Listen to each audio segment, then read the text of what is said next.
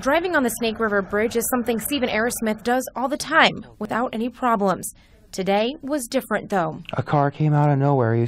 He told the officers he was doing about 70. What happened next would put him on the edge of life and death. That car hit the back of his Jeep, which was parked on the side of the interstate.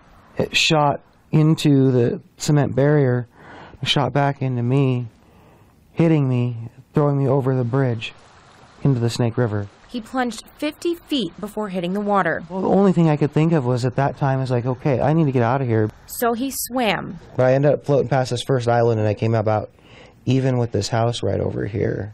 And swam. My drive and desire was an hour away at that point, sitting at home with my stepmom, and that was my 7-month-old son. Until he reached a small island. So I just yelled for help. Hey, help me. I've got a broken leg. A broken leg.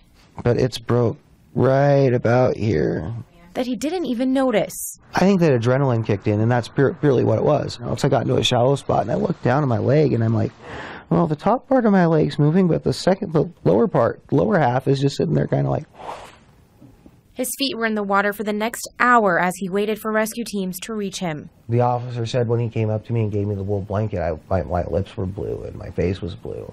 From his hospital bed, he plays those moments on the bridge in his head over and over. I am extremely lucky right now, you know, because I could have easily got pinned against that cement.